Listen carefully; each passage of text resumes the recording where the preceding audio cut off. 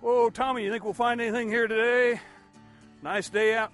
Whoa, look at this, buddy. What do you think, huh? You know what that is? That's St. John's wort, man. Hypericum perforatum. St. John's wort is a plant that has been used for depression in people and animals. If I were a scientist, a Western medicine scientist, I might get in here with my dissecting tweezers and try to pull out one of the biochemicals that I consider as an active biochemical. If I were an herbalist, on the other hand, what I would do, I'd realize that this plant may have maybe 1,000 different biochemicals.